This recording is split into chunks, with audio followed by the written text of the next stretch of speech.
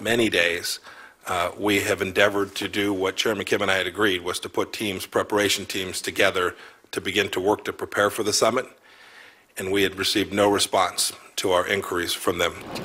The release of the president's letter coincided unerringly with the North Koreans playing host to a group of Western journalists invited to witness the destruction of a nuclear test site. But there was fury in Washington when Pyongyang put out a statement last night describing the vice president as ignorant and stupid. And there seemed to be a threat. We can also make the US taste an appalling tragedy. At the heart of this is the demand for the denuclearization of the Korean peninsula, a phrase that sounds simple but is open to vastly different interpretations. This might have been a historic summit in seeing these two leaders sit down at a table together. But as time went on, it became increasingly clear that's all it would be. Great expectations have been replaced by a cold dose of reality. John Sopel, BBC News, Washington. Well, for more on these developments, I spoke a bit earlier to Bruce Klingner. He's a former CIA Deputy Division Chief for Korea, who's now at the Heritage Foundation. Where do we go from here? Are we back to look at little Rocket Man and who has the biggest nuclear button, or is there still a chance for diplomacy? Well, I think in the wording of the president's letter, as well as his subsequent statement, did seem to leave the door open for a summit. There were a number of phrases of, if you want to get back together, if you're interested in this. So I don't think he's totally closed the door. So if North Korea does come through the door with some kind of non-apology apology, as they may do, then we could get back to discussions and perhaps negotiations or even a summit.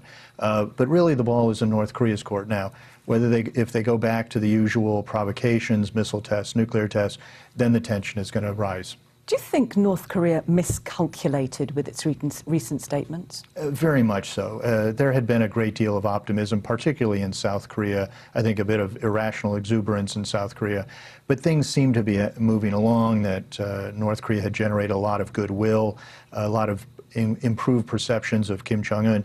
Then with the statements, there were 3 last week and then some more this week, I think they really miscalculated. Not only the Trump administration wasn't going to have any part of it, but really the mood in Washington is there's just no patience for those kind of tactics anymore. But yet the North Koreans also made the gesture of apparently blowing up their nuclear missile test site.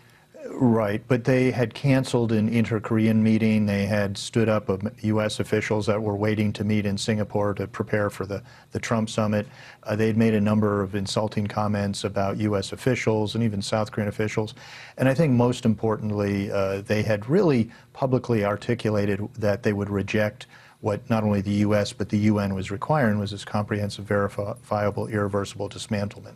So do you think anything is actually being gained by this whole process of setting up for the summit and getting as far as both sides seem to have? Well, the U.S. would see it as, once again, we've tried diplomacy and that North Korea undermined it. When people in the past have said the U.S. should try to reach out to them, diplomats will tell you, not only from this administration but the previous one, that they've tried repeatedly to reach out to North Korea, and it was always Pyongyang that rejected those entreaties.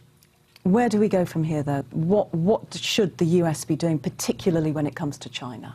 Well, what we should do is maintain the maximum pressure policy, which actually is not maximum. There's a number of things that we're still pulling our punches on to not only implement UN sanctions, but also to enforce U.S. law.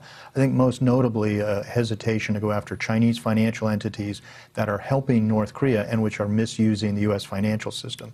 Bruce Klingner, thanks very much for joining me. Now, Harvey Weinstein is expected to surrender to New York City police as early